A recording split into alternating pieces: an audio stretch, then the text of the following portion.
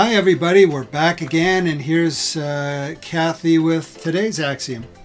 The gospel presented clearly will expose us honestly. All right, we're in Acts chapter 7 now, and the focus of chapter 7 is... Stoning of Stephen. Correct. So to set up our verses, Stephen's in a hot dispute with the Pharisees. He gives an accurate account of Jewish history. Nobody even tries to refute that. And then he ends up with the dispute and the conclusion going like this.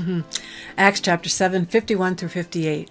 You stiff-necked and uncircumcised in heart and ears, you always resist the Holy Spirit as your fathers did, so do you. Which of the prophets did your fathers not persecute? And they killed those who foretold the coming of the Just One, of whom you now have become the betrayers and murderers, who have received the law by the direction of angels and haven't kept it. When they heard these things, they were cut to the heart, and they gnashed at him with their teeth. But he, being full of the Holy Spirit, gazed into heaven and saw the glory of God and Jesus standing at the right hand of God, and said, Look, I see the heavens opened and the Son of Man standing at the right hand of God. Then they cried out with a loud voice, stopped their ears, and ran at him with one accord.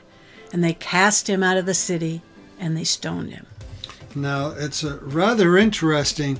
We hear a familiar phrase in here, cut to the heart. Where did we hear that before? Acts chapter 2. Acts chapter 2 is right, and they're actually hearing a similar speech to the one that Stephen just gave, but their reaction back in chapter 2 was quite different. How did they react? What must we do? What must we do, or what shall we do, depending on your translation? Yeah. Right. And confronted with the same facts, we have one group that opens their hearts and repents. We have another that takes up stones and kills. The first thing the gospel does is to simply reveal who we really are. Thus our axiom. Our axiom, the gospel presented clearly will expose us honestly. That's our axiom this week. May God bless you as you do life His way.